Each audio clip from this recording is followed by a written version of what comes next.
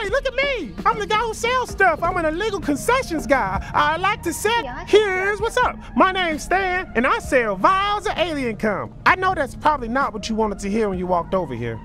You wanted cum or what?